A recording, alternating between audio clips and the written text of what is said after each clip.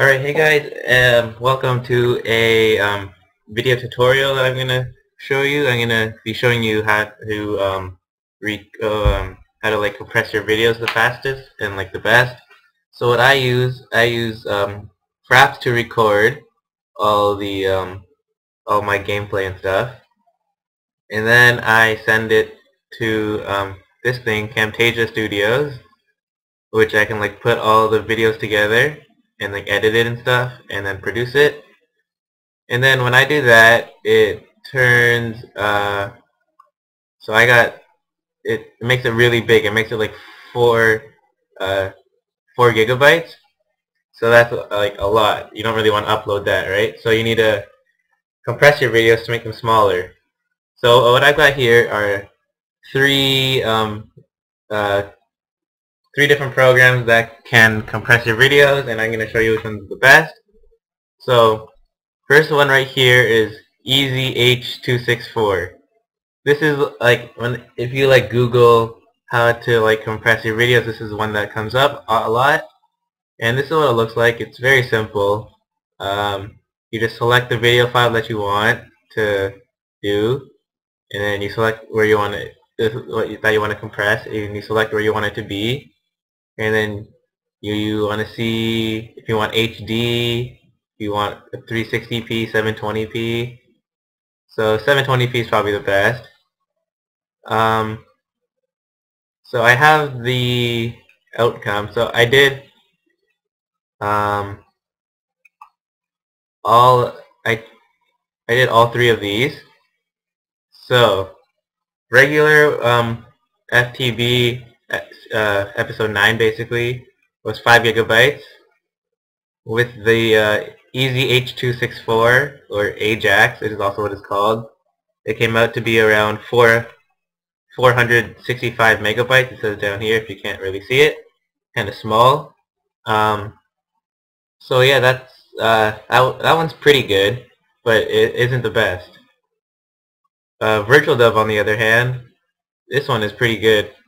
Um, you have to save your video files as AVI for it to work, and the best thing to do is when you select your video, say you want this video, you have to go to compression, and then you have to download a program called Xvid, and then it should show up here, and you click OK, and then you save it as AVI again, and then it should compress, and then that made it 448 megabytes, which is a bit better. But the best thing to do is to use Handbrake. This program I just found out about a little while ago, and it compresses it a lot more. It doesn't take too long. Like the Easy H264, that took around half an hour to finish. VirtualDub takes about 10 minutes, and Handbrake takes about 15 minutes, depending on like the size of your video.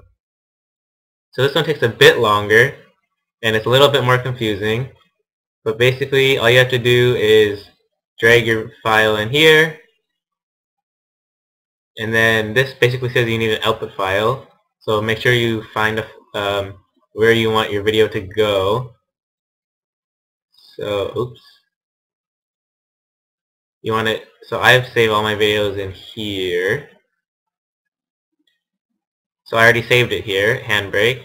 So then you just click OK or save. Make a title, of course. And then I find the best. I looked it up on YouTube, and then it said the best thing to do was to make this constant quality for if you want gameplay. Make it 22, because this is basically makes it like if you're like moving constantly, like in Minecraft when you're like turning a lot, it makes it so that it's more it's not as like fuzzy when you're turning around. And then you make reference frames 4, and then you click start, and then it should go. And I've already done this. Yes. And it turns out to be Oh yeah, let me just delete that. Whoopsies. Um, turns out to be 336 megabytes, so that one's a lot faster, a lot better. Well, it's not faster, but it makes it a lot smaller, which is good for uploading to YouTube, because the smaller the file, the easier it is to upload. So yeah, those are just some options that you can use uh, to compress your videos. The links will be in the description, and thanks for watching.